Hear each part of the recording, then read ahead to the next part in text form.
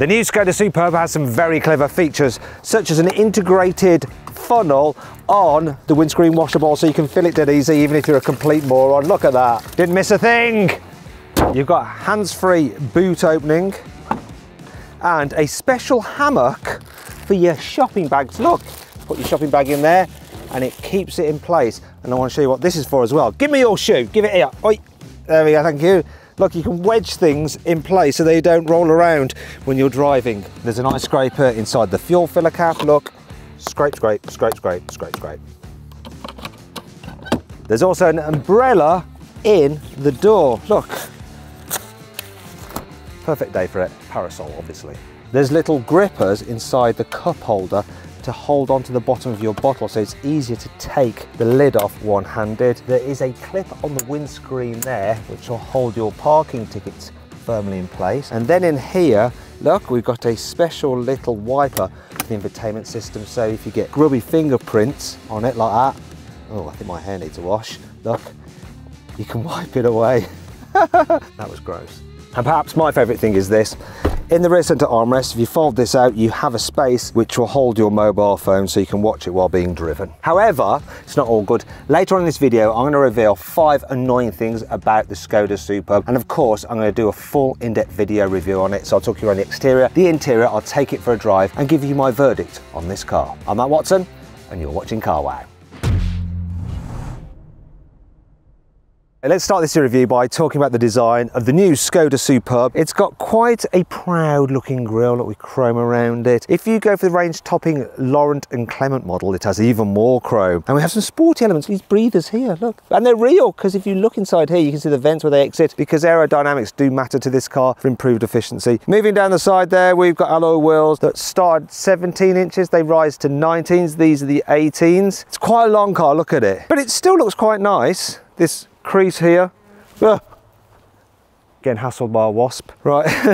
They help give it a sort of purposeful look. Round the back, it's neat and tidy, big Škoda logo there. Škoda's very proud about being Škoda now. It's more proud about being Škoda than it is about being Superb. And I like the fact, look, there are no fake tailpipes anywhere. It's quite a neat and tidy, smart looking car. And I quite like it in this metallic red. Looks good in the sunshine, doesn't it? In terms of pricing, the Škoda Superb range starts from just under £35,000. This one here, with options, is just over £41,000. Here on the inside, the Škoda Superb's design is fairly tasteful. Not so sure about this though.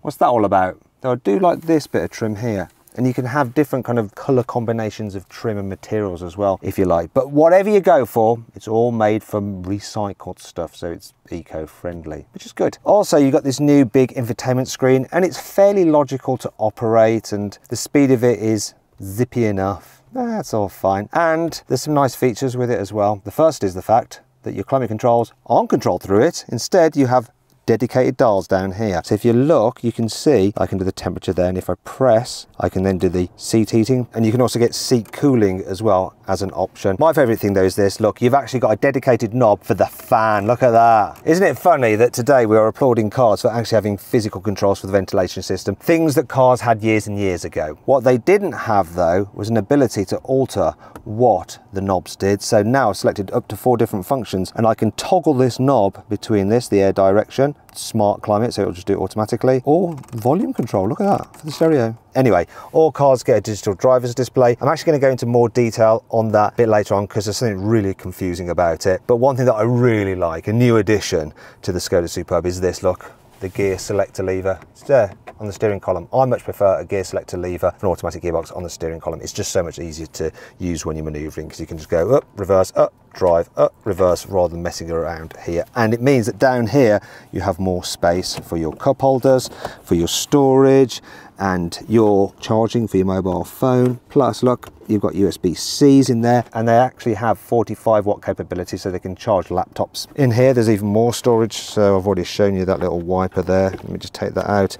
There's your glasses case, and then you've got some areas down here, some strappage, and even, look, an old school 12-volt socket. The storage continues in the glove box, look, and it's lined with felt, so things don't rattle, and it's nicely damped. Speaking of which, look, most of the controls are nicely damped. And the materials feel quality as well.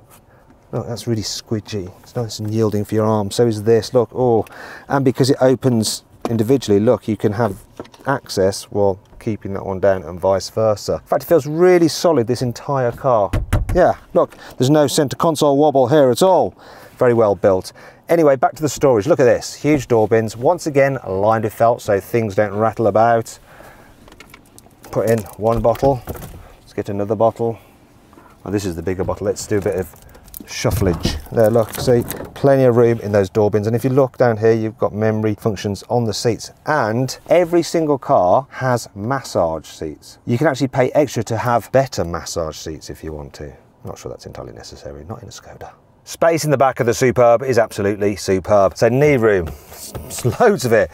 Lots of space for your feet and the huge footwells, and you can stretch out and get really, really comfy. Also, headroom is good. It's even better than on the previous generation car because they've raised the roof slightly. Now, if you want to carry 3 people in the back at once, look, there is a bit of a hump for the middle person to straddle, but actually it's quite narrow, so there's plenty of room for everyone's feet. The middle seat is reasonably comfy. There is a slight issue though. You see, this car isn't the widest, and because the saloon version's roof like arcs in like that, if you've got adults in the outer 2 seats, they will end up touching their heads on there. If you want to carry 3 adults in the back of your car regularly, you might be better off with an SUV such as a Volkswagen Tiguan. And if you click on the pop-out banner appearing in the top right-hand corner of the screen, or follow the QR code on the screen now, you can check out my review of that car. However, when it comes to fitting a baby seat, it's brilliant in here. I love the Isofix anchor points, like they just flip up like that. And the back doors open nice and wide. There's loads of space to maneuver baby seat into place, and it's so easy to fit. And you really don't have to move the front passenger seat forward at all, even with the bulky rear facing seat, because there's so much room back here. Also, there's Isofix on the front passenger seat, so you can have your baby next to you when you're driving if you want. We've got some decent practicality. So look here, we've got pockets on the seat backs, numerous kinds of pockets, which is good. We've got 2 USB-Cs there. We've got the climate control for the rear on this car, and it also has heated outer rear seats. We've got huge door bins. Let me just go grab a bottle just to show you how big they are. Look, lots of space there, which is good. And will the rear windows go all the way down? The true test of whether a car's practical or not. Yes, they do. Well done, Skoda. And in here, look, you have an armrest, you got cup holders, I've already shown you that bit, and some through loading as well. Yeah, good car this. The boot capacity of the new Skoda Superb is 645 litres. To put that into context, look, you can fit... Oh, let me open the boot. The idea was that I opened it on the key, and then we got out and we showed you. But it doesn't seem to open on the key. We're sort of wedged in here. Why didn't they have like the releases like they do in American cars? Work. No, key's not work. Do you got the back seats down? Crawl out. Oh.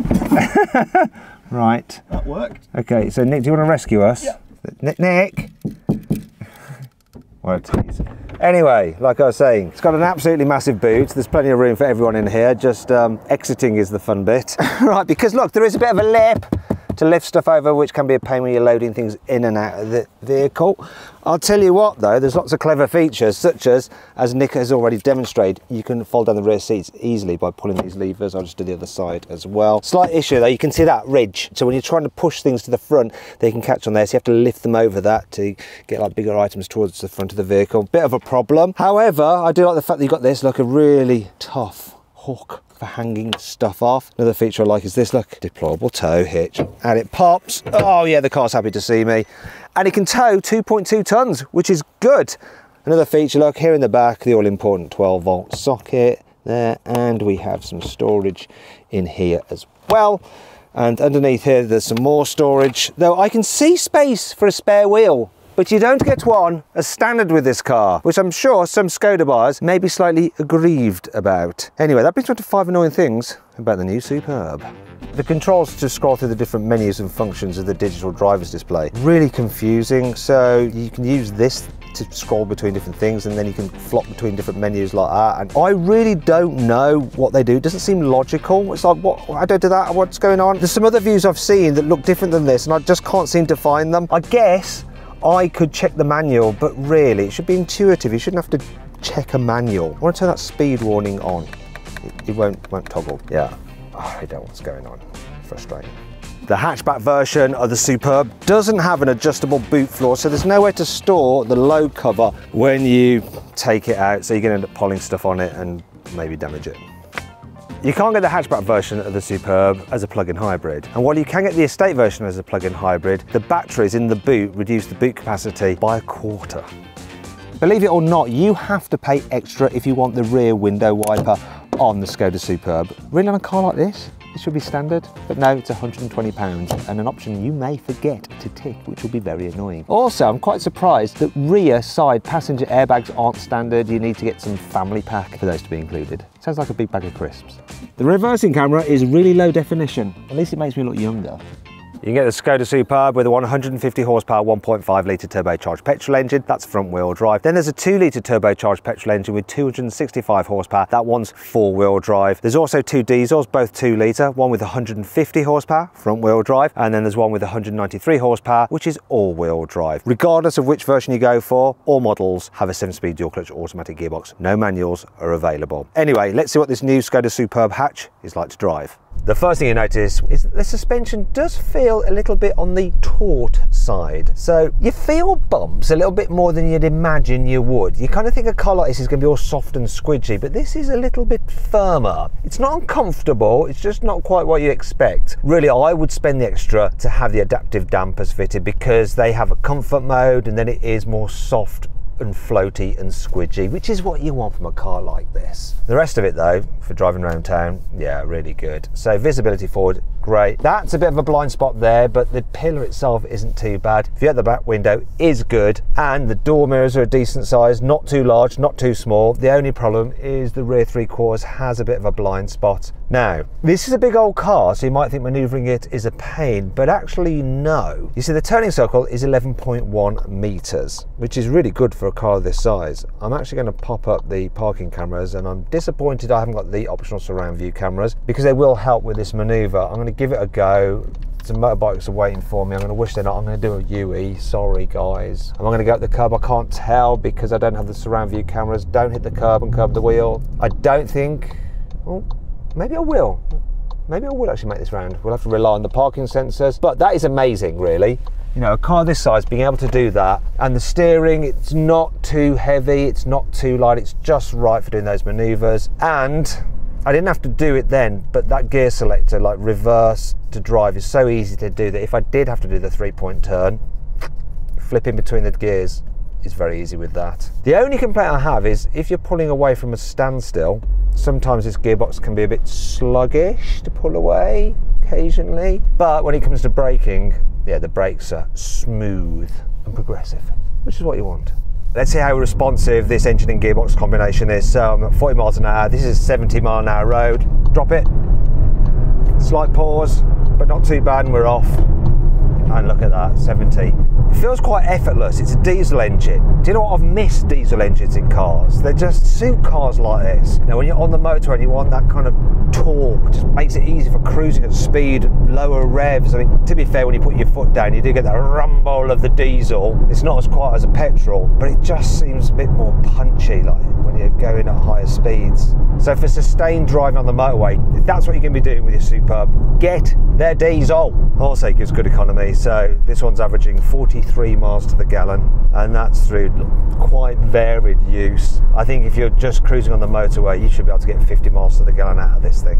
When you are cruising at speed, it's a reasonably quiet car, not much road noise, not much wind noise, it's great. The seats, once again, a bit like the suspension, a touch on the firm side, but not uncomfortable. I could definitely do lots of miles in this. I should point out that as you go quicker, the suspension seems to smooth out. It's only really then at town speeds that it feels a bit on the taut side. Now, you don't expect a Škoda Superb to be fun to drive. That's not what you're buying it for, but you are going to want it to be able to cope with going around corners without it toppling over and feeling all unwieldy. So let's have a little go. I'm actually going to put the gearbox into sports mode, and oh, do you know what? I'm going to change myself using the paddles. All I'm looking for is stability, grip, and I had it there through that corner. This car does actually feel very composed through the bends. I'm surprised with how well it handles. It handles easily as well as it needs to. mean, look at that. Whoop. I got a bit enthusiastic there, and we got a little bit of tyre squirrel, but it was still predictable. It still went round, and it didn't lean too much either. I'm impressed. I mean, a BMW 3 Series is more fun. You know, that's got rear wheel drive, this is front wheel drive. It's just got more steering feel and just feels sportier. And if you want to see my full in-depth video review of that, click up there or follow the QR code. But really, what you're expecting from a Škoda Superb, this more than delivers. I mean, the only thing is maybe, is this. The diesel getting a bit shouty when you floor it. And that brings me on to the final test. Škoda says this version of the Superb will do 0 to 62 miles an hour in 9.2 seconds. I'm going to time it myself using the specialist timing gear. I'm just going to floor the accelerator. 3, 2, 1, go. Bit of a hesitation away from the line. That's that gearbox again, but here we go. Let's pull it now. And we have 9.1. Wonder if it would be better if I brake boosted it. It's got launch control. What? Really? On a diesel Super? Brilliant. Superb by name, superb by nature. Okay, so here we go. Now with added improved launch control. That was definitely better. Yep, 8.58. Huge improvement. That does actually illustrate the problem with the gearbox in a way, that when you have it in launch control, it pulls away really quickly because it's sort of like ready for it. But when you try and pull away just by flooring the throttle, it can be a little bit sluggish. Now, you don't have that with a normal torque converter automatic gearbox, but this has a dual clutch system and it's just a little bit more complicated in the way it works. So then, what's my final verdict on the new Škoda Superb? Should you avoid it, consider it, shortlist it, or just go right ahead and buy it? Well, if you're after a mile-munching, practical, value for money, well-made hatchback, you should go right ahead and buy the 2-litre 150 horsepower version of the new Škoda Superb. I hope you'll enjoy the video. If you did, give it a like. If you want to watch some other videos, click on the windows. And if you want to sell your car the easy way, click on the CarWow logo and have dealers all across the country bid on it. By the way, I figured out why the boot wouldn't open off the key when we were in it. It was because I still had the ignition on. The ignition is now off. Watch, this is what should have happened.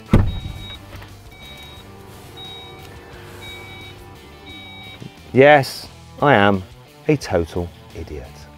You can shut it on the key as well, look. Bye-bye. See you next time.